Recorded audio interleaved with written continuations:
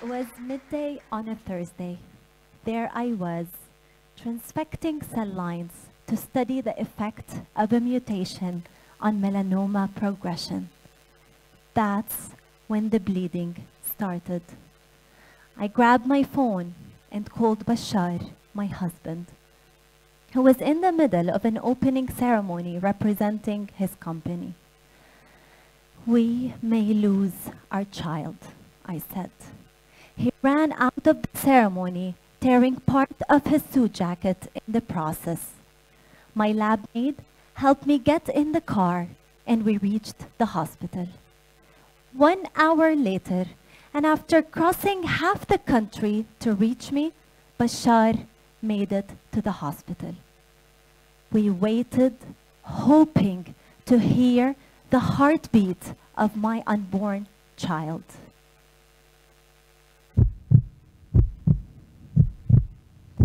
The placenta has detached from the wall of the uterus. It's a 50-50 chance you may lose the baby, and you need to be on دخلت الأراضي bed rest. الفلسطينية حالة الطوارئ التي أعلنها الرئيس الفلسطيني محمود عباس لمواجهة خطر تفشي فيروس كورونا. Now, to put this in perspective, I was pregnant and in the middle of a postdoctorate fellowship and a scientific discovery in my research, a new, undiscovered mutation that may cause melanoma, the deadliest skin cancer. What am I going to do to balance the needs of my unborn child and the needs of my career? It's a challenge that many women face, and a decision that will ultimately impact both your career and your family obligations. Face challenges every day, but what do you do when you face these challenges? Do you allow them to become obstacles, blocking your dreams and ambitions? Or you turn them into opportunities, which requires an incredible amount of patience and determination. 6 months later, our precious Sarah was born, and shortly after that, I was a co-author of a high-impact publication. Now, believe me when I say I could not see the light at the end of the tunnel at that period of time. However, my determination kept me going. Sitting in bed with a computer in one hand and my medication in another, I started to look at other projects that did not require me to be physically present in the lab. That was a departure from the plan I set for myself, yet a challenge that was forced upon me and which repeated itself in the not-so-distant future. Once Sarah was born, next challenge was how child, while committing to a postdoctorate fellowship that involved driving over 150 kilometers every day just to get to the labs at the Weizmann Institute of Science and back, waking up at 4 a.m. to gain valuable afternoon time with my family, driving in the fog, passing checkpoints, getting stuck at checkpoints were some of my daily challenges. I made sure Sarah was well cared for during my work hours. The duty fell on my mother, who sits among us today, and my mother-in-law, who volunteered to help, which pushed me to ensure that every second of my day was well utilized without any waste to complete my research. It is true, I'm not alone in this experience, and there is no question that the work pressure at that period of time could not have been mitigated without the support of my immediate family. Sacrificing my time with my child was never going to be easy. However, any woman who has set herself a target to succeed will have to make sacrifices, be it physical, mental, or emotional. When Sarah was 3 years old, my husband and I decided it was time to get her a brother or sister.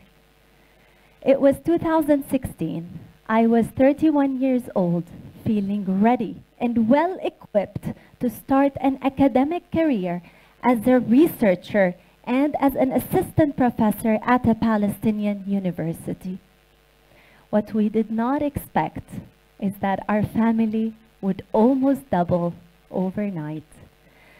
I got pregnant with twins.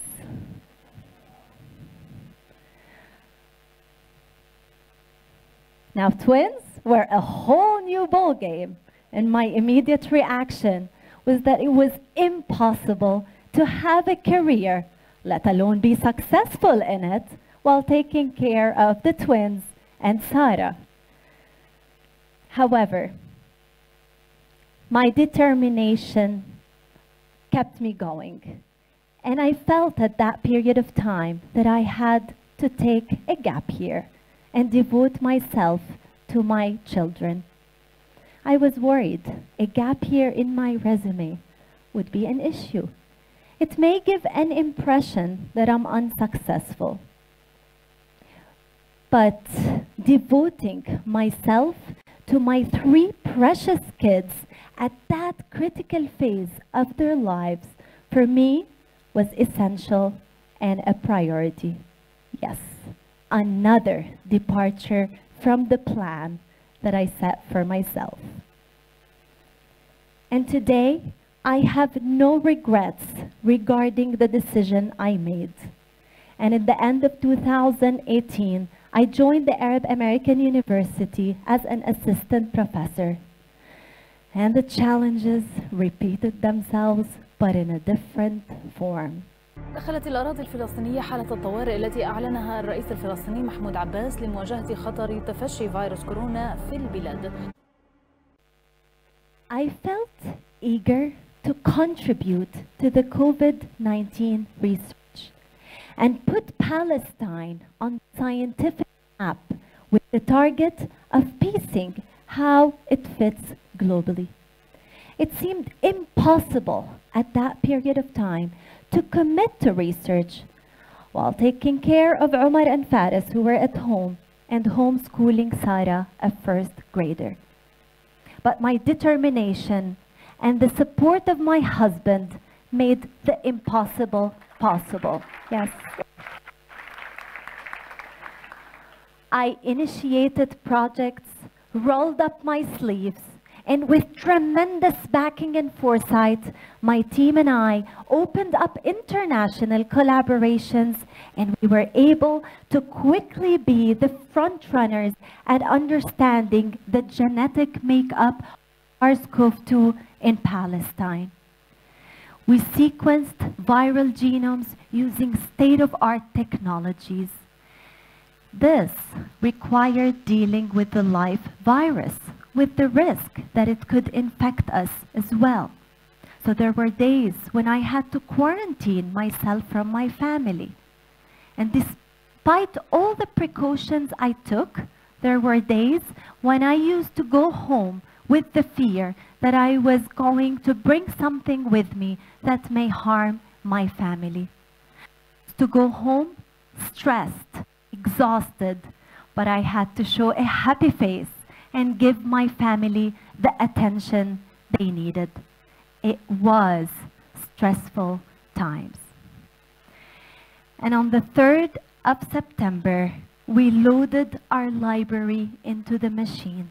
We were tired, yet happy to share our data and add it to international databases. We were happy to put Palestine on the map.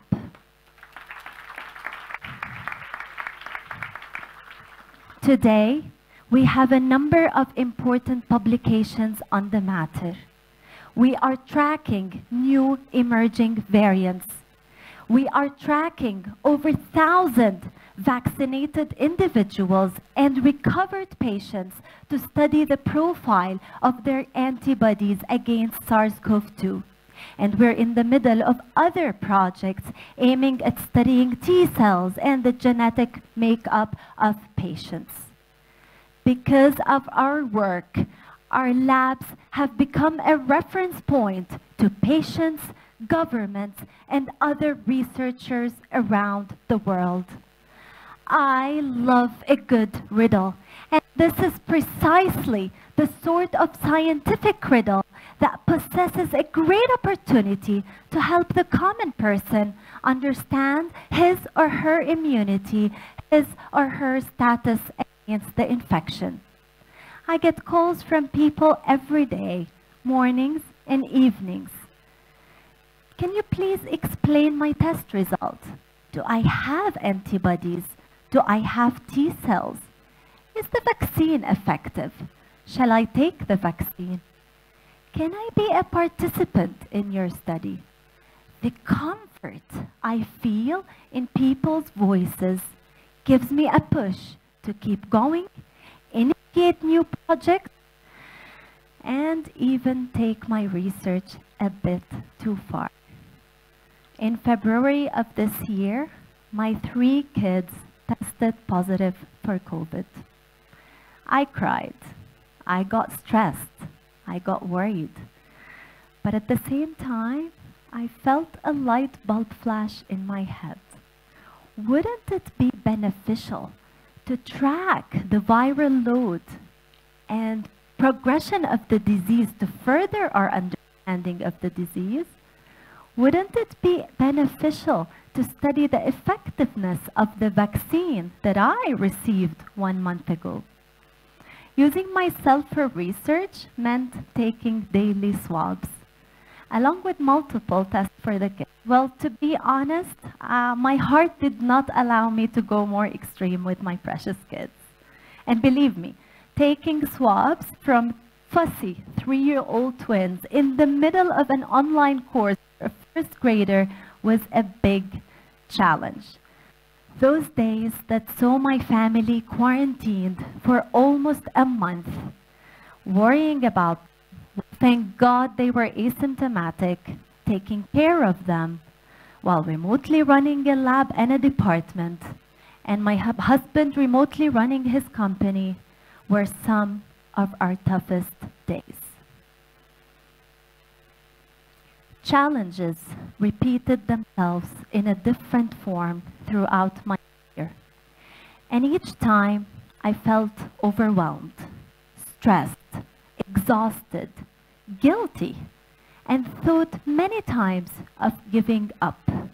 However, my passion for my career and having a support structure around me always instigated a solution, even in those days when one was not apparent. So my message is, choose a career you love and trust in yourself. I remember in high school, the curriculum was designed in such a way that put every student in his or her own stereotypical box, whereby top students were expected to pursue a career in medicine. And only those who had failed to make it to medical school were advised to look into a career in science. I decided not to be that stereotype, as you can be successful in any path you desire and choose, a message that was instilled upon me by my beloved parents.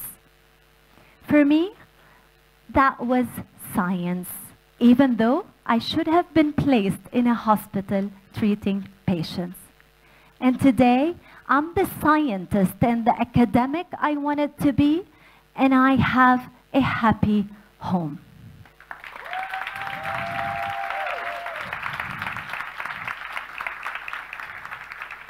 I do understand it's not easy for everyone. As young women, we live in a society where our potential is challenged and even questioned. At the age of 26, I graduated with a PhD degree. There I was, heading to my first meeting, full of excitement, when my colleagues decided to refer to me as Bint الدكتور Muhammad. Well, don't get me wrong, I'm proud of my father who sits among us today and who was a role model for me growing up. But Dr. Nouar would have also been nice. Well, it took a few more face wrinkles to hand me the title. But if you ever go through a similar experience, I say, make the title you have earned at any young age rightfully yours.